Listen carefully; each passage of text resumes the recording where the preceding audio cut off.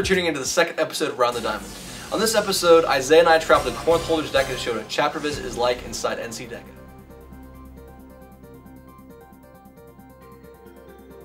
When walking into a high school for the first time on a chapter visit, it's important to notify your point of contact and then go to the main office of the high school and sign in. From that point, you'll get a feel for where you're going to be presenting, how you're going to be presenting, and what format that presentation is going to take. So a beginning of a meeting can go a multitude of ways, but usually I see that a chapter advisor or the chapter officer team talks about upcoming payment dates and other critical information just right off the bat of the meeting.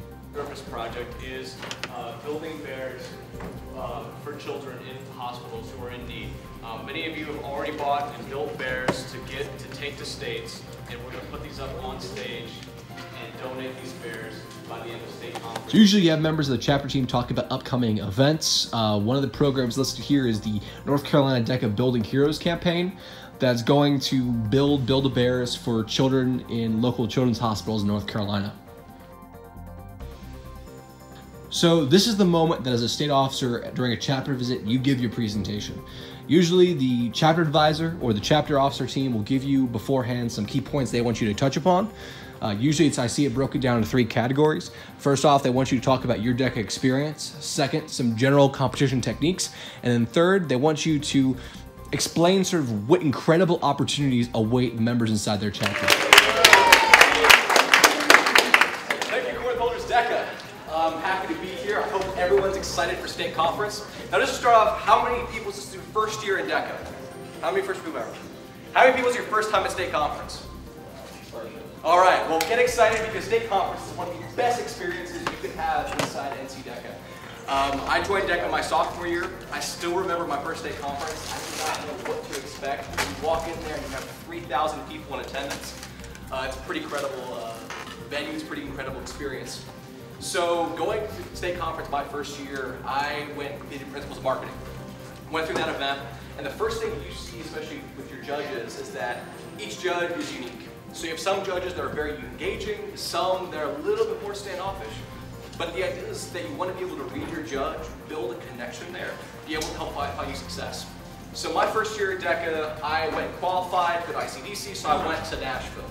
So I didn't know what to expect, but when you get to ICDC, if you have that opportunity, you go in there and you walk, and you're in a stadium with 20,000 competitors from all over the world.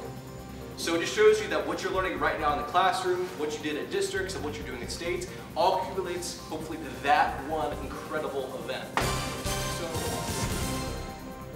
One of the most rewarding aspects of a chapter visit comes at the very end when you have the opportunity to go and really talk to members, because you get to learn their names, their passions, their interests, what brought them to DECA, and you get a really good idea of what careers they want to pursue and what vision they have for their future.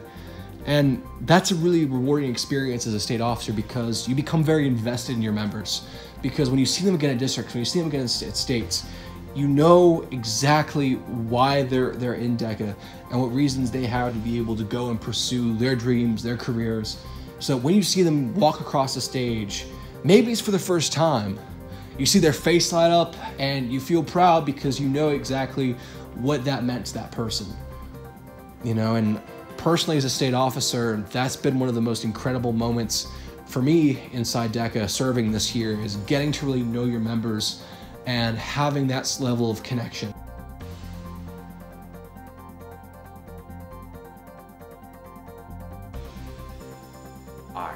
All right everybody, I'm here today with Cameron Summers at Corinth Holders. Now Cameron, first off I want to ask you, for all the people out there that don't know, what defines DECA to you?